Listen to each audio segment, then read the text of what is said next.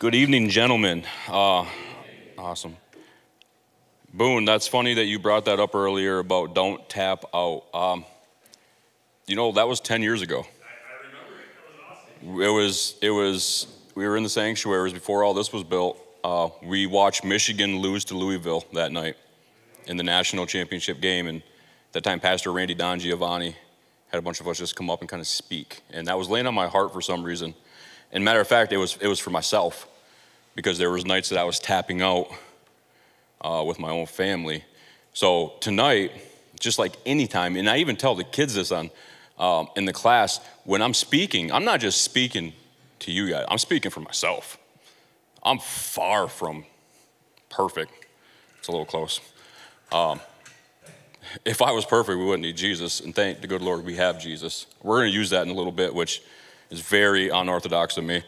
But I'm going to go through a little introduction. For you that do not know who I am, my name is Pat LaFreniere. I have a beautiful wife going on 15 years of marriage.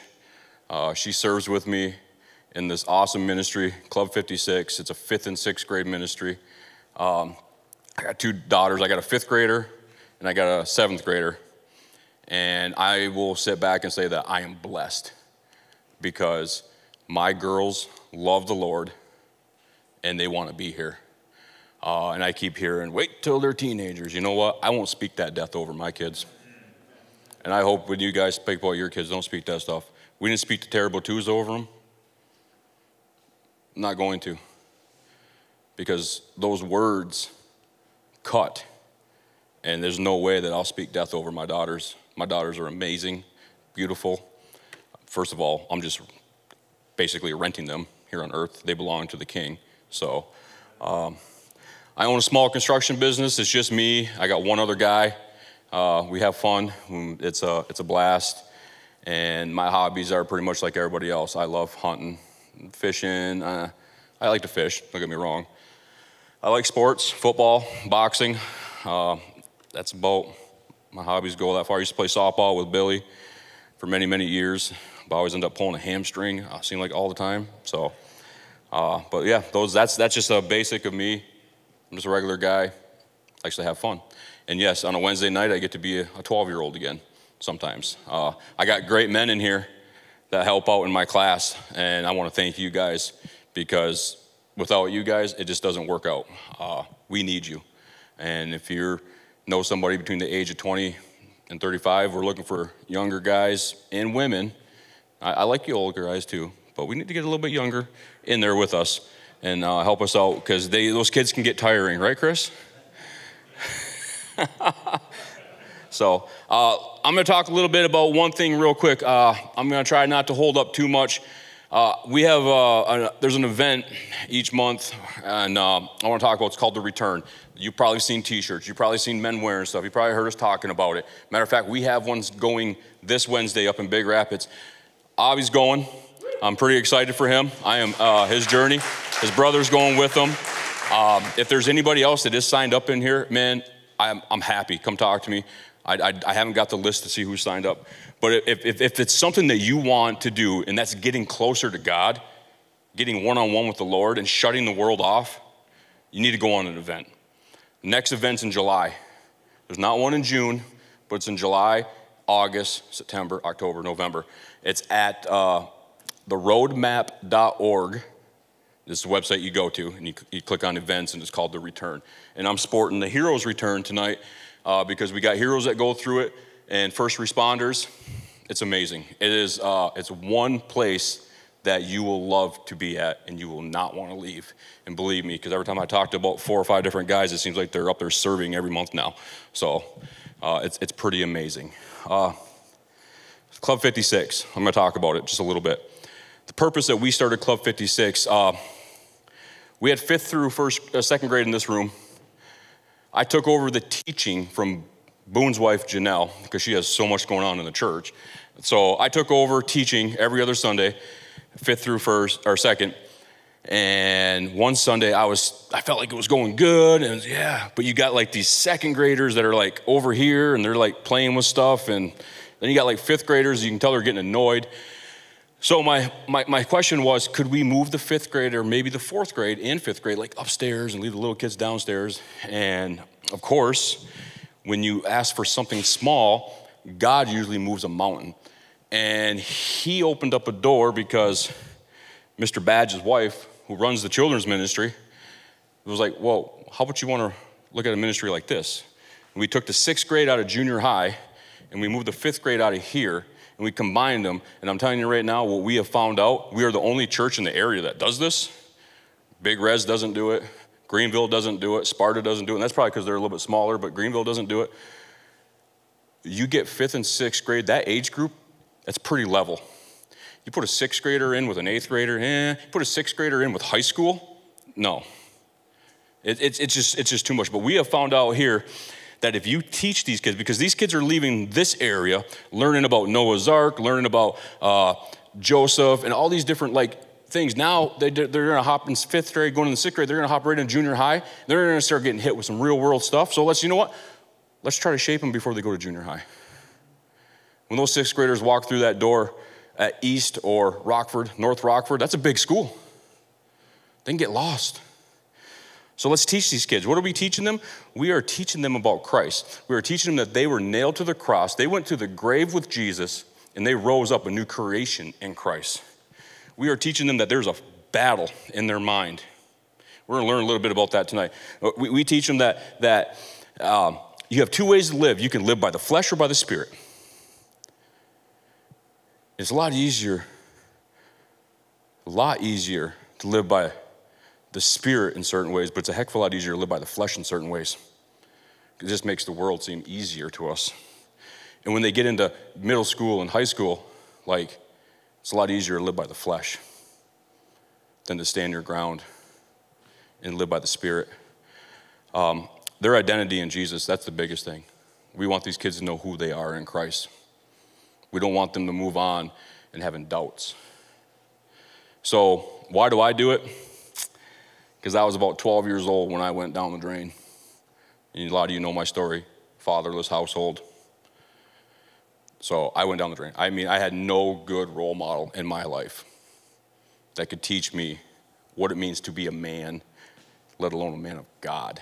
So when I see these boys and these girls coming in here, and I can pick out the ones that are struggling at home because their role model at home is not a godly person, not a godly man. That's why I recommend every man to go to a return, because when you fix a man, you fix a family. When you heal a heart, you heal a family. When those chains come off, they come off the whole family, not just the man. So that's why I do it.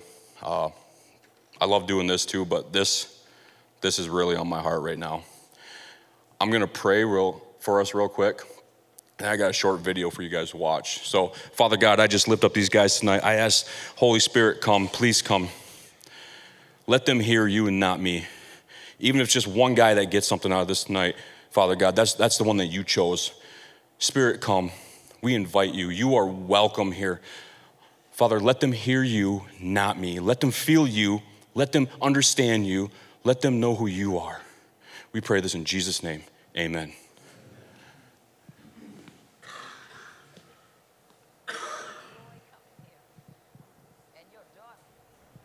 Precious.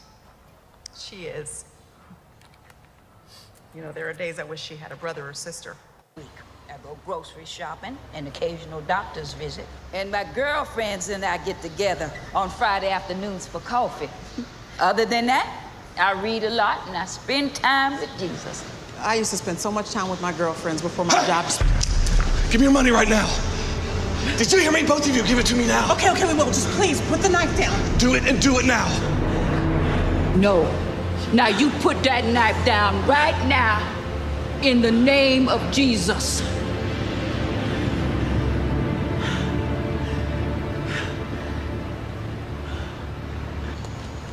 And you believe he was early 20s?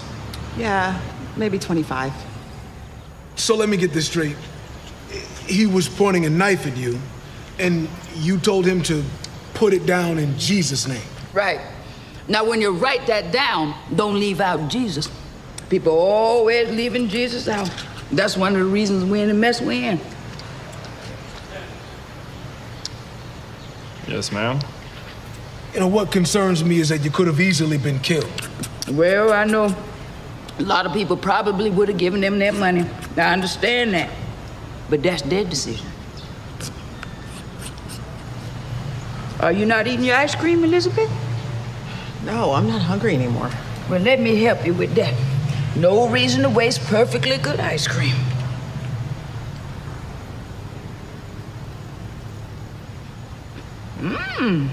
Oh, now that's good. So that clip popped in my head the other day when I was thinking about when people live in fear of the world. And it's like, wait a second. We have power in us. So this whole study, there's been a lot of like different things that I've noticed from guys teaching in different areas. And this the fear of the Lord. Man, if you were to say that on the street, you are not going to get the best response. You need to come to church and fear the Lord. I guarantee you will not get a good response.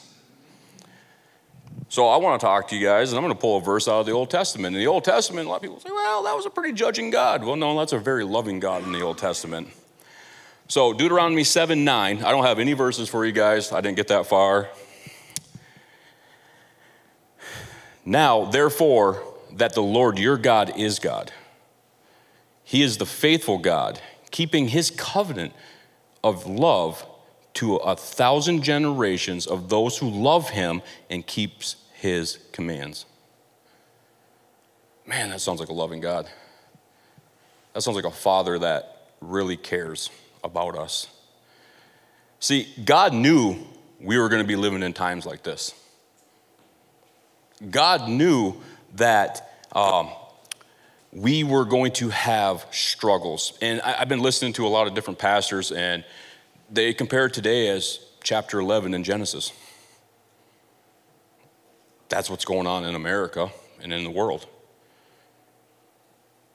And God knew this was going to happen. So as men of the church, followers in Christ, if we look back at, I love this, Deuteronomy 7:9, and we know, as we are the thousands of generations that came after this, that those who love him keep his commandments. You know, he has specific commandments for us. We don't got to talk about the 600 and something laws. We're looking at the commandments that most people, even if they don't believe in God, will sit back and say, well, that's a pretty moral person. That's a pretty honest person. Thou shalt not kill. Thou shalt not steal. Thou shalt not sleep with your neighbor's wife. You know, that's a pretty moral standard across the board, even if you don't believe in God. At least I would hope so. I mean, even when I didn't believe in God, I thought that was a pretty moral standard. So we had a verse in the book, and it was Psalms 31, 19 through 20. Who read the chapter? I got one hand. I got two hands. Thanks for the honesty, guys. I got her popping up everywhere. I did it. So I changed a word, kind of phrased some things a little bit different in this. So I'm not rewriting the Bible. Don't start throwing stuff at me. But I just want to hear it from a different perspective. So if you don't know what word I changed, it might stick out to you. So it's Psalms 31, 19 through 20. Oh, how abundant is your goodness, which you have stored up for those who are in awe of you, and worked for those who take refuge in you, in sight of the children of mankind. In the cover of your presence, you hide them from the plots of the men. You store them in your shelter for the strife of tongues. Today, people are not taking refuge. For those who are in awe of you. I just switched awe. I took fear out and put awe in. So I was doing some digging, and I might not be a Bible scholar. Matter of fact, I was telling somebody, you guys are gonna, I hope there's grace and no judgment up here. I graduated third from the bottom of my class. So I'm most likely, if you were a smart person in a boardroom, you would say that I'm probably the most unqualified to be up here. That's just what perspective of what people would say. Graduated third from the bottom of my class. I had a very small class, so there was 47 other kids that were smarter than me by GPA grade. So I had a very small class. Well, we had 55, but 5 were foreign exchange students. They didn't count. But for those who are in awe of God, so I wanted to figure out this awe of God, and I wish I would have put this up there. So I started Googling and doing this, and if you take the words, fear thy Lord, and I asked, okay, what does this mean in Hebrew? And the thing that popped up was the root word of that phrase, fear thy Lord, is yirah. And yirah means awe. Or it can also be replaced with fear, respect, and honor. Honor your Lord. Respect thy Lord. So I want to sit back and say, okay, men who live in the awe of God, we know no boundaries in life. We know no boundaries in life. We go on wild goose chases, like what we read about last fall. We throw on our full armor like we went through this winter, because we know no boundaries. We're going where we need to go. No boundaries. Our purpose becomes greater than our jobs, our hobbies, the stock market, what car we drive, whose small group we're in. Some men live in such a way they walk. I have a typo here. We're going to stop right there. I typed something wrong. Please forgive me. But those men who live in the awe of God have no boundaries. I don't put all my awe in little things that don't matter. I don't put all my awe like, ooh, ah. See, when I think of awe, I don't think of the fear. I think of awe. I'm looking at God like, man, that's. I want to look at God like I remember my daughters when they were little, like when I'd come home from work and they'd be standing there waiting for me. And I'd walk in and they'd just be happy. They're just a joy, full of joy, waiting. And then you can tell the guys that don't live in the awe of God, or the people. I'm not picking on nobody. Don't think I'm picking on you. They're the ones that come through the door a little late. And it's a different story if you have a reason to be late. But if you just don't like to get here on a Sunday morning, grab your cup of coffee, slowly walk in for worship, kind of sit in the back, put your head down, like, okay, looking at the clock. Like, it's hard to worship the Lord when you got a coffee cup in your hand. It's hard to praise the King when you're not mentally ready, when you're not trying to cast out what's on the outside and being focused on the Lord. It's hard to understand what that means when you have so many distractions going on because you're on your way to church and you're fighting with your wife. And believe me, I've been down this road and I've had to teach before, after all this. When the enemy slides in and decides, you know what, I have a plan today because I decided not to live fully in the awe of God and I allowed some things to slip in.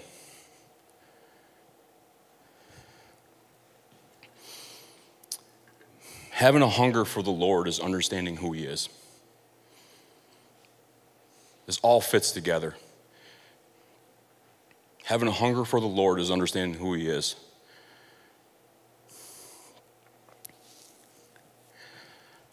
We sang a song and said, He's a comforter. We can always approach Him.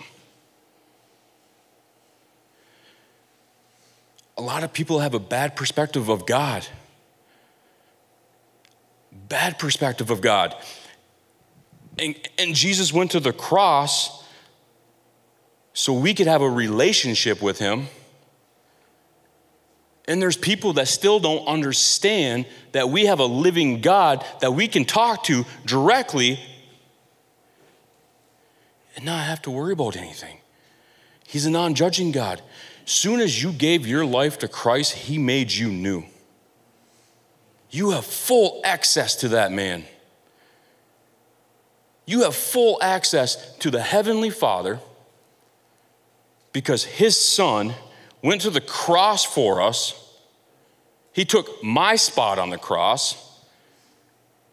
The veil was torn, and we were able to be with God. Some places have it a little bit different, a little backwards today. I mean, we can go all the way back to the beginning. Look at Adam and Eve, walking side by side with the Lord. Walking through the garden with God. I couldn't imagine what that looks like. And then all of a sudden, a lie pops in. Did God really say you can't do that? Does God really say this? And Eve starts doubting everything. And next thing you know, they realize what they did, and they are ashamed. They're hiding. They're fearful. And God's walking around looking for them. I couldn't imagine living that way anymore. I know a lot of men that live that way. A lot of men that chose to look at God through the lens of their father on earth. My dad wasn't around. So God was distant, non-existent, nothing. There was no God. Closest thing I had to a dad was for a little bit, but he was a drunk. He was mentally and physically abusive. That was the closest thing that I got. And then the other men in my life, they weren't godly men.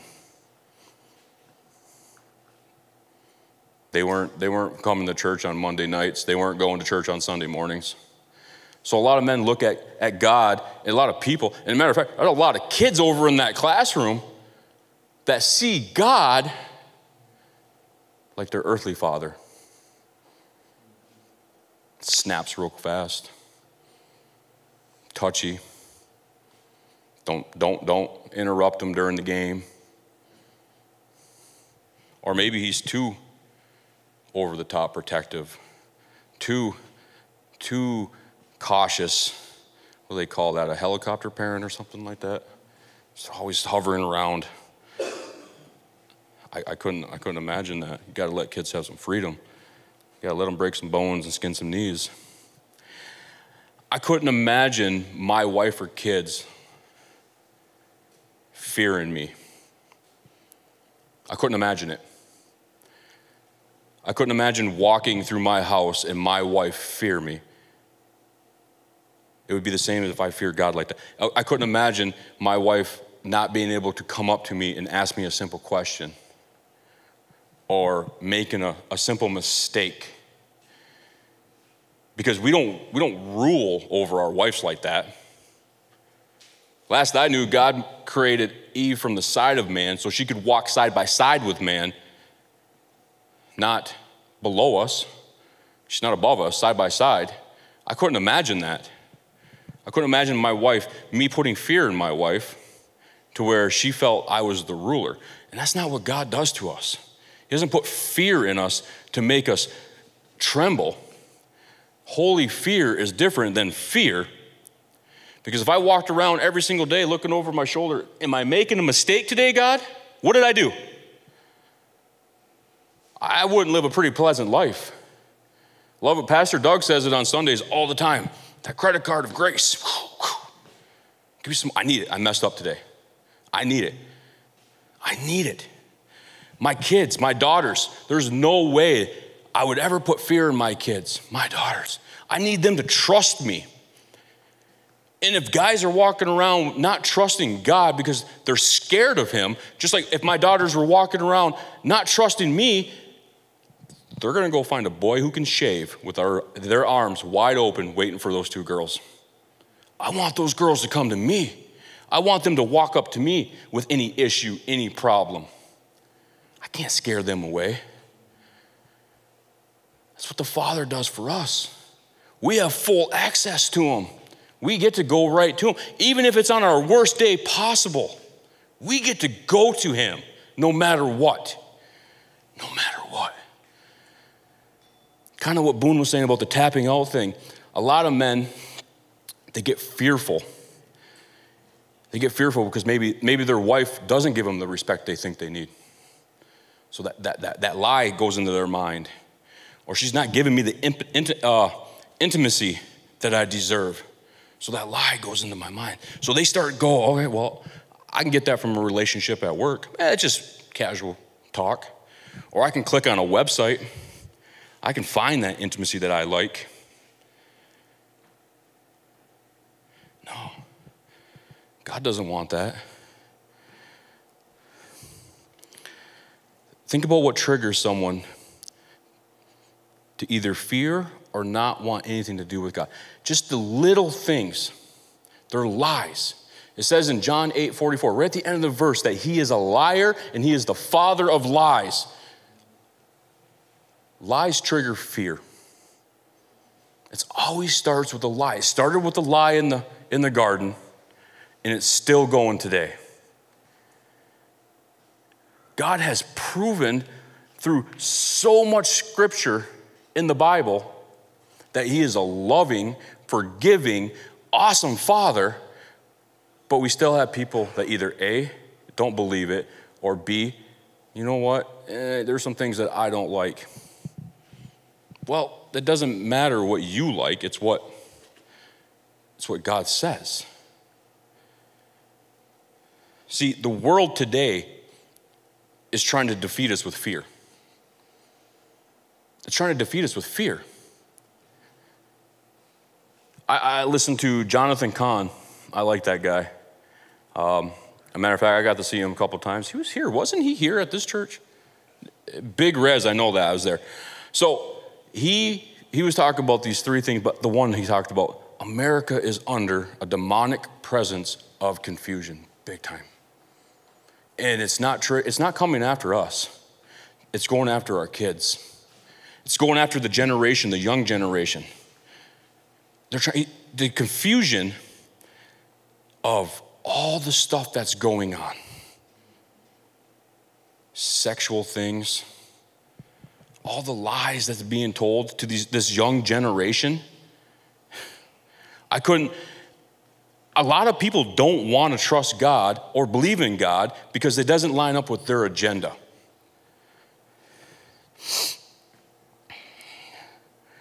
See, we all knew what happened in the Old Testament. We all know. We heard about the flood. God got fed up. We know what he can do. I was talking to I decided to go back to the gym. And I'll tell you what, the gym is a lot like a church. There's a lot of comparisons. And it's scary. Then the lies start going back into your mind. Like, well, you're out of shape. You can't lift as much no more. People are going to laugh at you, blah, blah, blah. It's kind of like a church. You walk in, you're sitting back in the back row. You're like, well, this guy's way more spiritual than I am. This person's raising their hands. This person's down on the floor speaking in a crazy language. It's like, just that fear sets in. And those lies start to trigger you. And I told him today, I said, I thought about getting a big thing of ants and like putting them on here and like stepping on them. Like that's what God could do if he really wanted to. He's like, yeah, then you'd probably, have PETA all up in here, or I don't know. So I decided not to do that. But we know, like in the perspective, like we are as small as ants in God's eyes. We know what he can do. We know exactly what God can do. But that's the beauty of the awe of God, is because we also know the love that he has. We also know the love that he wants to give us. He loves us so much, he gave us his son. He gave us his son. That's how much he loves us. But when fear enters people's minds and they start believing it, like this, I'm not trying to poke at people, but this generation of confusion that's going on in the schools, and are you a boy, or are you a girl, are you this, are you that, all these lies. These kids at the beginning decided, I don't want to believe in God because God is a right-wing conservative. No, he's not. Not even close. He'd be sitting at the table with all the people in that house. Doesn't matter what side of the aisle they sit on. Because he wants the person. He wants the person's heart. He doesn't want their politics. He doesn't want their beliefs of that stuff. We all know, we teach the kids over there, we all know there's only two identities in this world. There's only two. That's a believer or a non-believer. That's all it is. You don't get to identify as anything else other than a believer or a non-believer. Because once you start identifying as something else, it just gets too confusing. And then when people, when they get nervous or they get fearful of God, they start reading scripture the wrong way. They don't know how to open the Bible and read it correctly. Then they start looking at scripture like Philippians 4:13. I can do some things through Christ who strengthens me. Wait, did I say that wrong? Sometimes Christ will help me. Oh, here, well. I can do all things through Christ who strengthens me, but except get over sin. See, when you fear God the wrong way, you read the scriptures wrong. When people fear God the wrong way, they read the scriptures wrong. And I did that when I first got into the Bible 10 years ago, 11 years ago. I can't remember now. I stayed out of the Old Testament. Too confusing. First of all, too many genealogy things. I'm like, mom, dad, whatever. But I stayed out of the Old Testament because it was too confusing. It was too much going on. I'm like, wait a second. What's going on here? So what we have to understand, and I'm going to use this. I'm not the best at this. Jeff, I'm sorry. You got to see this yesterday. I didn't do it, though, so it was much better.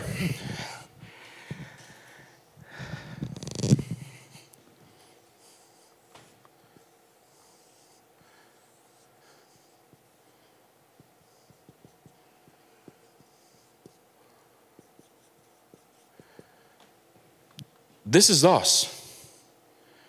When we accept Jesus, our spirit, it's sealed. It's righteous. It's made perfect in God's eyes. It's going to heaven. Our bodies aren't going to heaven, but our spirit is. Our soul, this is the second part of us. It's like our emotions, how we feel. And then this part right here. This is the troubling part, the body. This part right here. Because this part, today, I had a good workout in. Then I'm at home putting Cool Whip on top of pound cake and just eating it because it tastes good.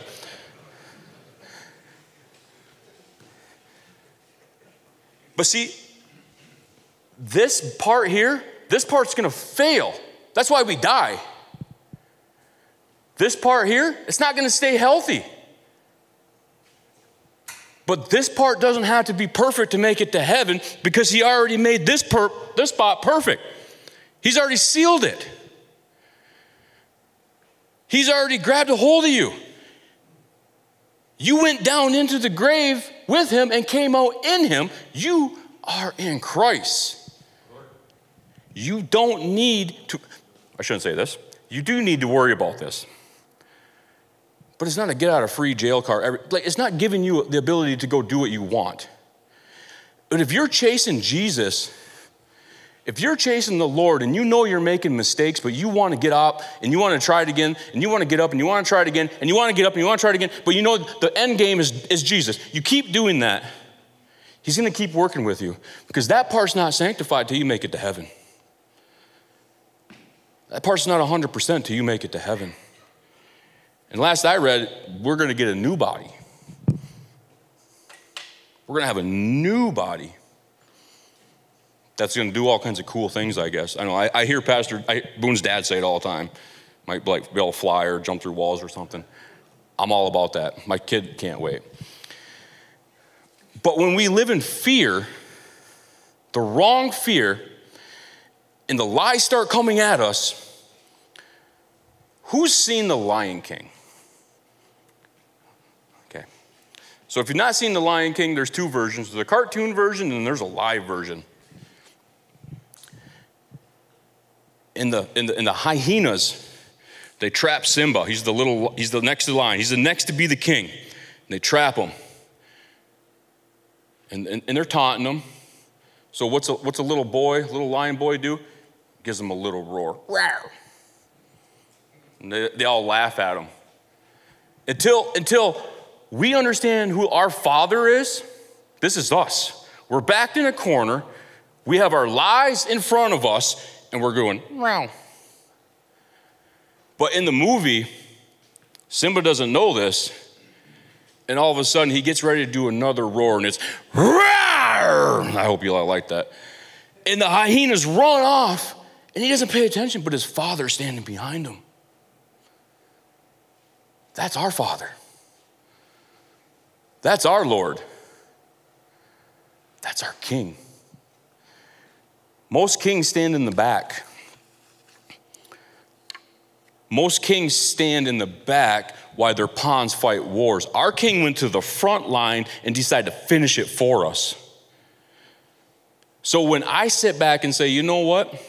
I don't walk in fear. Because Apostle Paul says, if I die, I gain. I'm not going to stand in fear. When God has already given me the victory, I already know the victory. I already know the outcome. I already know what's going to happen. If there's one verse in this book, and I'm going to read it out of the book. I love reading the Bible, like physically reading it. It's something about it. This is the verse that I would honestly recommend. It's 1 John 4, verse 18. There is no fear in love, but perfect love drives out fear, because fear has to do with punishment. The one who fears is not made perfect in love.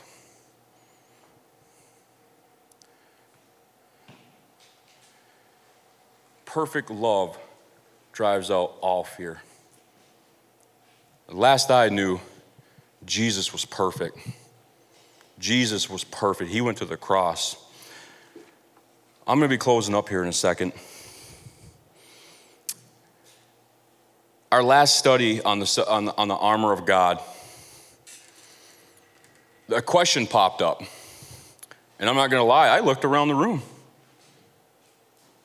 And I was like, whoa, the feeling that I got, and maybe I misplaced. I don't know. But the question was on your salvation. Are you 100% going to heaven? Are you 50% going to heaven? Are you 25% going to heaven? And I looked around, I was like, whoa, wait a second. Because I'm going to tell you this right now, if that's something that you don't know, if that's something that you're battling with right now, if that's something that maybe, I think I am, that's a lie going through your mind. And that's the enemy trying to separate you from God using fear. Now your fear is, am I going to make it? Am I good enough? No, you ain't good enough. That's why Jesus came. What do I got to do? Nothing. You don't have to do anything. Jesus already did it. Well, then why am I questioning this? So Boone made a great point about 100 kids in the children's thing. We did a lock-in 3 weeks ago. I had 91 kids, plus or minus 5 kids, because they kept coming and going. 91 kids here on a lock-in, mini lock-in. I don't spend the night. And I gave these kids an opportunity. An opportunity to make sure when they left tonight that they knew, first of all, where they were going. They knew that when they walked out, who their Lord was. I asked every single kid. Sorry, I'm not a big fan of bow your eyes, bow your head, close your eyes. This is between you. No, I want you to show the world who you follow. If you can sit there and cheer for the Detroit Lions and jump up and down, but you're ashamed to stand up for God and worship him? That makes no sense to me. Oh, wait, because that's what the world perceives. They don't like that. They look at us like Ned Flanders from The Simpsons. The world thinks that we're just a bunch of pushovers. Nah, I'll test that theory outside with anybody. Just we'll push. We're not going to get in no physical altercation. But I ain't no pushover. Not when I got the king behind me, because he ain't going to let me go backwards. Can I have that picture? That's over 80 kids bound together, surrendering their life to the Lord or making Jesus their king. Yeah, maybe some was emotion, but I'll tell you what, those are kids.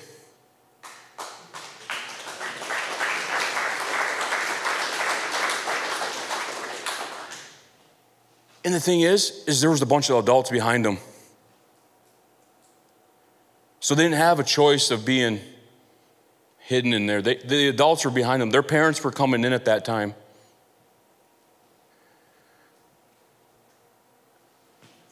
$80-something kids, almost 90 kids right there. Because I asked them to come up here and say, you know what? Show me who your Lord is. Tell me. Get up here. And I'm going to give you guys the same opportunity. I'm going to ask Boone, I'm going to ask Charlie, and I'm going to ask Randy to come up here. I want you three men just to come up here. We're getting ready to break for the summer. We're getting ready to leave for the summer. I hope you guys stay in contact with each other. I hope you guys stay in small groups with each other. But I don't want anybody to leave here tonight guessing that salvation, first of all. Am I saved? I don't want anybody to leave here tonight saying, you know what? I don't think I've ever made Jesus my Lord.